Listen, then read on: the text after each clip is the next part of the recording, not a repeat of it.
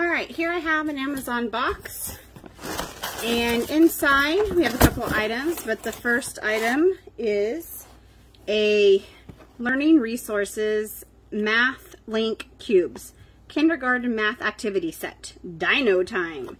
It says it has 30 math activities inside. It also says it has 115 pieces. It's got math, critical thinking, and STEM skills. So it looks pretty cool. My son loves dinosaurs and he loves building things. So I'm hoping that he will enjoy this. Get some scissors. And this package is sealed with a little piece of tape here. So we're going to open it up and let's look inside.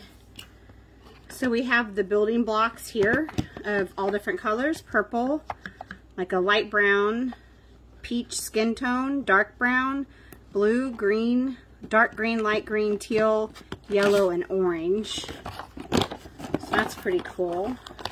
And these are little cubes that break apart and that allow you to build.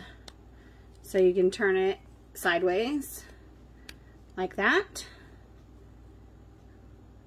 And then there's different shapes in here. There's a square, a pentagon, triangle. So that's pretty cool. And then we have these cards. The cards show you patterns to work on. So it shows them light green, light green, dark green, light green, dark green. Also triangle, square, triangle, square, triangle, square. So if we take this light green and dark green, you can see this actually, let me flip this around. So not only are you teaching them shapes and colors, but also patterns. So they want to use the light color with the triangle side, and then the dark green with a square. And it teaches them to put them together in a chain. So, and then of course there's a different pattern there. So, and the shapes also differ. So that's pretty cool. So here it shows, and then they've got to fill in the rest based on what the pattern looks like. So, and there's lots of cards. So you have 1A and the back side is 1B. And there are 15 cards. So, and they vary in complexity, I'm assuming, as the child gets used to the thing. And there is a little instruction book, an activity guide.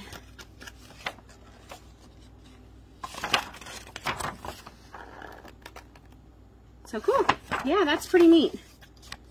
I think my son will love this, and I think it's pretty cool. I think it does really good eye-hand coordination too, with being able to put the cubes together, and some creativity. So I will give this to my son, and we'll comment in the review on how well I think he did with it, and whether or not it's, so he's pre-K, so he's not quite ready for kindergarten, but we'll see what I think, if it's a little bit too much for him or if he likes playing with it. So hopefully you enjoyed this video, and thanks for watching.